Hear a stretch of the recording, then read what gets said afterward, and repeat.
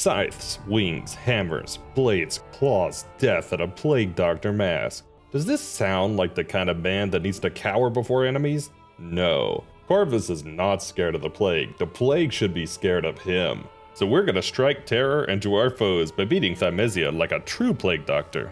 The premise of this run is simple. Make Corvus look like the Reaper he is by standing up to our adversaries without dodging, parrying, or defending. Since I'm not allowing dodging, this technically disables the jump as well, since you normally need to dodge into an enemy to activate it. Also, I'm disallowing the throwing daggers plague weapon since they make you dodge when you use them, but otherwise anything else is game, minus glitches.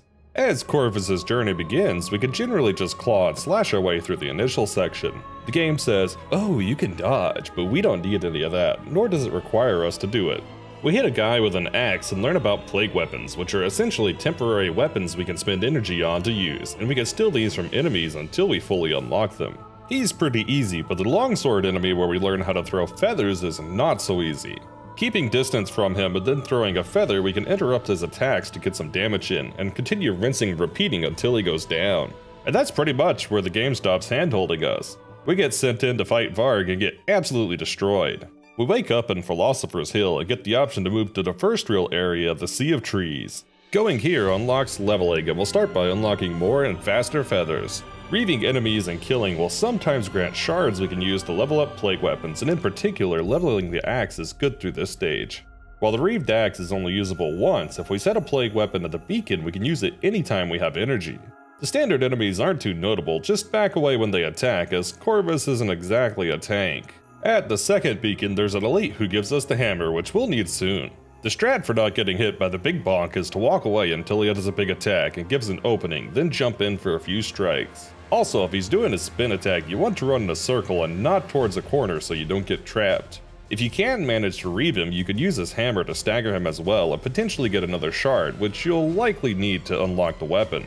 Make sure to have the upgraded feathers here, as the feather stagger on his critical is one of your best damage opportunities.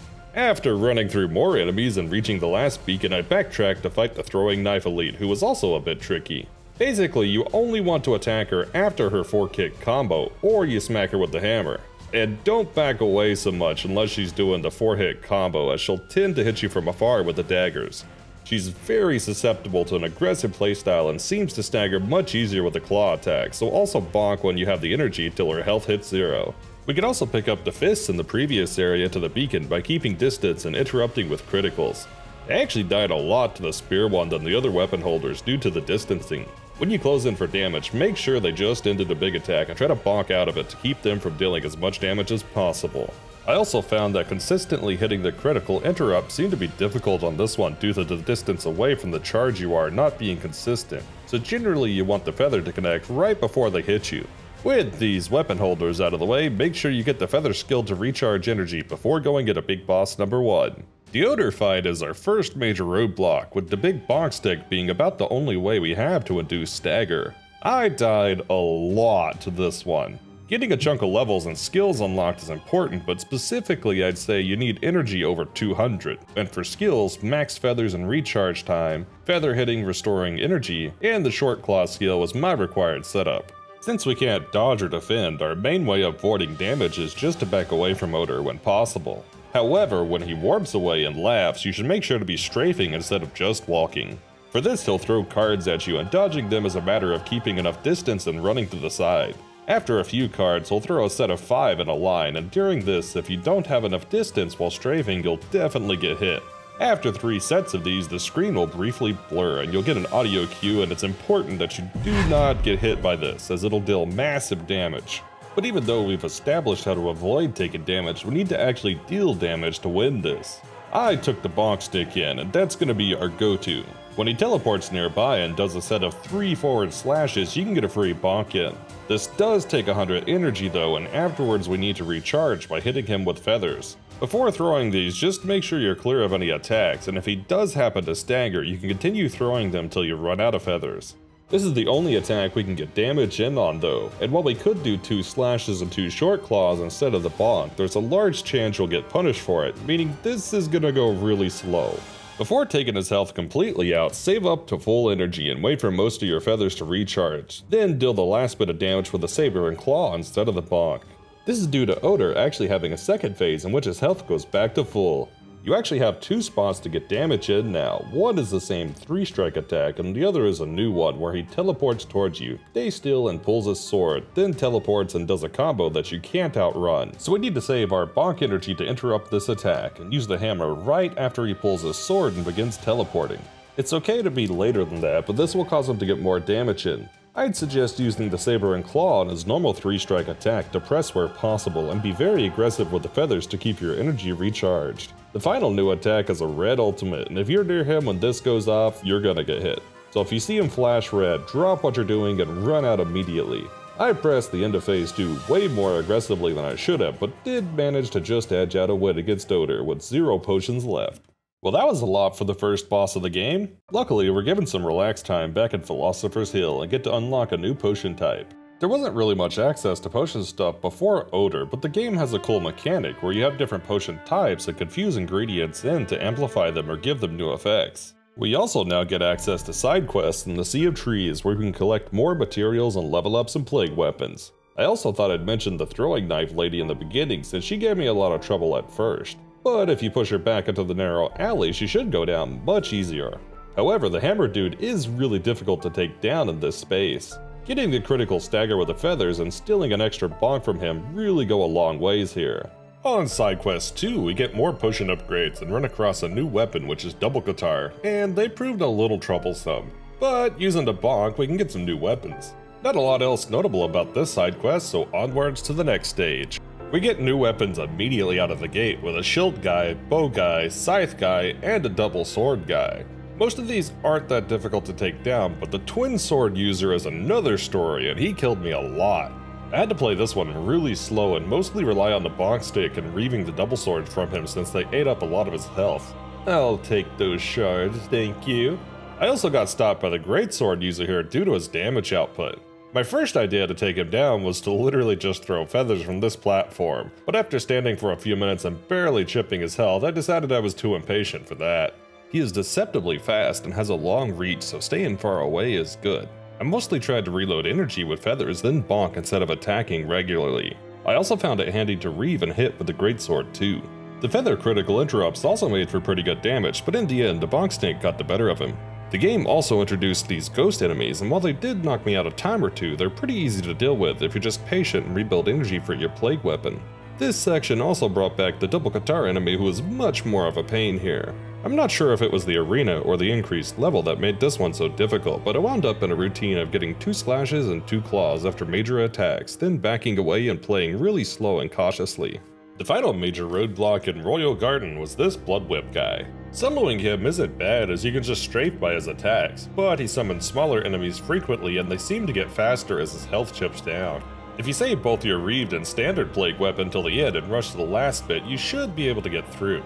With the main of the stage down, we get to boss 2, the Hang Queen, and it was apparent quite early on that I wasn't going to be able to outspace this one like Odur. After trying to find any way to strafe past attacks, I came to the conclusion that I was just going to have to take it down before it took me out. Since potion crafting was unlocked and I had 2 ingredients, the thought was to maximize health recovery on the long-lasting potion.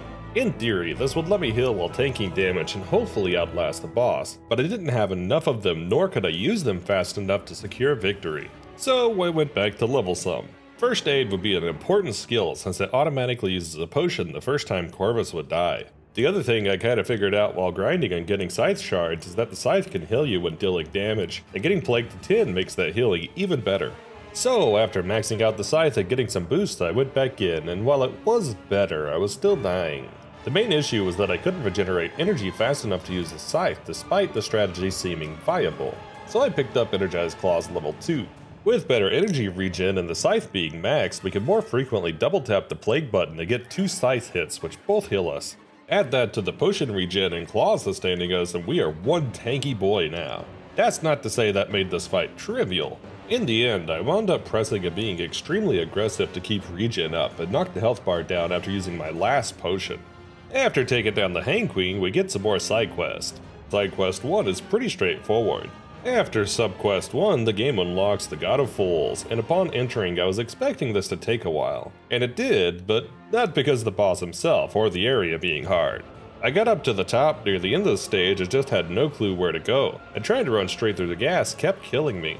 After spending like an hour being a derp, I finally realized that you're supposed to stand behind the wall here to protect against the gas midway, and I felt like an idiot since this should have been a quick and easy area. Another interesting one was the underground laboratory. Things are a bit tougher overall, but the spacing made most elites much easier than the times I'd hit them before. That said, there is a boss at the end of this one, namely the Sound of the Abyss. The hit indicators make this one a lot easier to move away ahead of time, and I quickly realized for the sweeping attack I needed to stand in the little cubby in the wall. Besides that, there really isn't much difficulty with this one, and I'm not certain it really required any of our missing mechanics to begin with. And with that, I dove back into the main quest line, which took me to Hermes' fortress, and the most notable thing were the archers being annoying and the route being kinda confusing to navigate. After clearing out a bunch of disease guys, the boss from the game intro decided to show and I began attempt 1. While I could heal from Scythe here, Varg was definitely tougher to tank than the Hang Queen. The potion is once again the key for this boss, and I opted for fennel, oregano, and mint for a balance of health and energy regen. Varg was similar to Odur as I discovered it was possible to simply outrun his attacks generally, though the one where he stabs forward in a large distance is tricky to outrun and you must be far enough away from the wall or you'll most certainly get hit.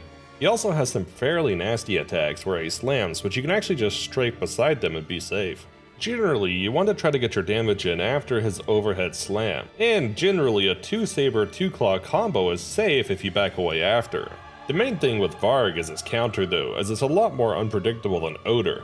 If your health is mostly full, or you know he's doing multiple hits, then Hammer is definitely the way to go since it reduces damage taken and staggers him. But when health is low, Scythe was definitely more optimal so I didn't die from the incoming damage. All things considered, it still took me less time than clearing Odur just due to better gear setup. After knocking out Underground Laboratory Subquest 1, I cut my way through the first one of Hermes' Fortress until I hit Erd. Erd actually forced me to change my loadout a bit, opting for the Scythe and the Twin Swords. Since the Twin Swords don't stagger, they haven't been very good so far, but they can actually stagger Erd. In the first phase, the strat is simple. Twin Sword when you get hit, then follow up with Claw. When your combo ends, back away and then swap to Scythe to heal if needed. Otherwise, you mostly want to hang away from her and try to press at the end of her attacks, as you can outdistance a lot of her moves. In phase 2, she actually has one of the easiest ultimates of the game to avoid, as she goes a lot of time and you can see the positions it'll hit. Besides adding this in the strategy, nothing really changes for phase 2. I played a lot more aggressively in the second phase since I generally saved most of my potions till then and got in that sweet second backslash to finish Erd off. The only other notable side quest is the Mutated Odur one, and oh man, if you thought Odur was bad, this version we can't outdistance, making running away not an option. Actually, before we get into this one, let's go back to the very first level of the game in the Sea of Trees. The important bit here is that there's a hammer guy, and now that we're powered up, he's an easy KO. Taking him down gives us hammer shards and lets us max our hammer out for cheaper uses in a secondary attack pattern. The downside to this secondary attack is that it only staggers on the last hit, but we still take reduced damage throughout the whole combo. Moving back to Mutated Odur now. Setup for this one is hammer and scythe, and we're opting for a tank strategy. So, Mutated Odur step 1, block then steal his weapon. Step 2, wait for a move and then scythe. Step 3, repeat until he gets distance and then trigger a potion. Knowing when to time your plague hits so he doesn't dodge is difficult, and missing and losing energy can cripple an attempt. As long as you don't rush and keep healed up when you get low, the energy regen from your potion and a few stray feathers should keep your plague weapons going. Once he's at about half health, he also adds an ultimate and generally it got hit as there's not enough time to dodge it. Being more aggressive and trying to scythe primarily during his combo attacks helped a bunch here and was a lot of what helped push me towards victory. Well, that's all the main and sub-stages done, so one thing left, and that's the final boss. And who better to fight than ourselves? Corvus can do everything we can, except he can actually dodge and parry unlike us, and he's got 2 health bars. While he can use every plague weapon, he has the same reach and speed as us, meaning he's quite easy to outrun and staggers just as easily. Additionally, when his plague weapons change, you can get whichever one he currently has, meaning it's possible to get double scythe or double hammer at times. It is annoying if he heals with the scythe, but you can easily step out of range. The most threatening attacks he has are the claw combos, but can be outdistanced if identified early enough. For a final boss, Corvus was actually pretty simple. If Corvus approached and I had energy to use a plague weapon, I'd either use hammer or scythe depending on my overall health. If there wasn't enough energy, then I'd run away and build up energy with feathers. While I did lose a few times, he was actually the easiest boss besides Out of the Abyss, and after saving most of my potions for Phase 2, Corvus went down. So what do you think? Did that run do Corvus justice, or do you have an idea how to make him even less afraid of enemies? Let me know in the comments below. This was actually my first time through Thymesia, and I have to say, I really enjoyed this game, and I hope to see another one from the studio someday. If you enjoyed this run, you'll probably enjoy my Remnant with only secondary weapons run I did with my editor, Pretty Chill, and can check it out here. I also have more upcoming content, so if you want to see more challenge runs that haven't been done, drop a follow or come over my Twitch to see them done live. I'm Glitch the Box Links, and I'll see you in the next Out of the Box challenge.